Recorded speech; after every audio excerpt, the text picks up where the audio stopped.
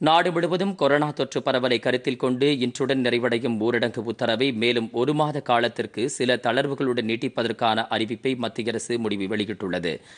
இது தொடர்பாக மத்திய உள்துறை அமைச்சகம் நேற்று வெளியிட்டுள்ள வழிமுறைகளில் தற்போது நடைமுறையில் உள்ள கல்வி நிறுவனங்கள், மெட்ரோ ரயில் சேவைகள், திரையரங்குகள், உடற்பயிற்சி கூடங்கள் ஆகியன தொடர்ந்து மூடப்பட்டிருக்கும் என தெரிவிக்கப்பட்டுள்ளது.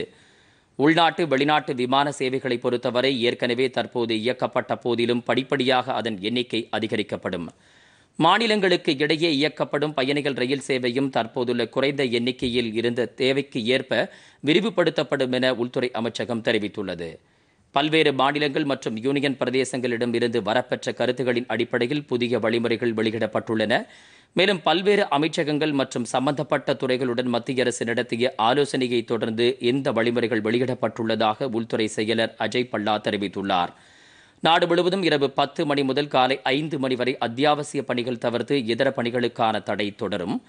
கடந்த மே மாதம் 30ஆம் தேதி உள்துறை அமைச்சகம் வெளியிட்ட வழிமுறைகளில் சில தளர்வுகள் அறிவிக்கப்பட்டன.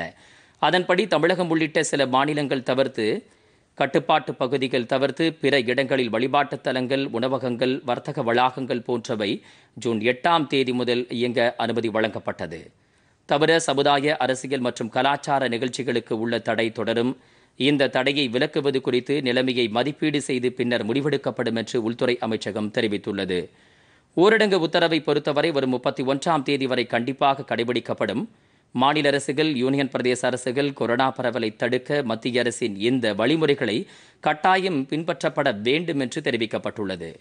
மேலும் தொழில் நிறுவனங்கள், இரவு நேர பணிகளில் இருப்போர், தேசிய மற்றும் மாநில நெடுஞ்சாலைகளில் சரக்கு போக்குவரத்து, சரக்கு பெட்டக இயக்ககம் போன்றவற்றிற்கு தளர்வுகள் அறிவிக்கப்பட்டுள்ளன.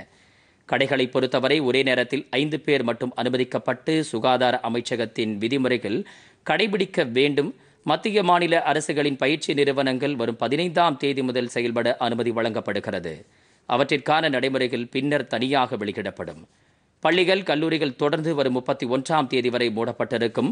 மாநிலங்களுக்கு இடையே போக்குவரத்திற்கு கட்டுப்பாடுகள் கிடையாது. தேசிய அளவில் கொரோனா தொற்று மேலாண்மை நாடு முழுவதும் தொடர்ந்து கடைபிடிக்கப்படும் என்றும், திறக்கப்படும் கடைகளில் தனிநபர் இடைவெளியை வாடிக்கையாளர்கள் கட்டாயம் கடைபிடிக்க வேண்டும் என்றும் உள்துறை அமைச்சகம் அந்த அறிக்கையில் தெரிவித்துள்ளது.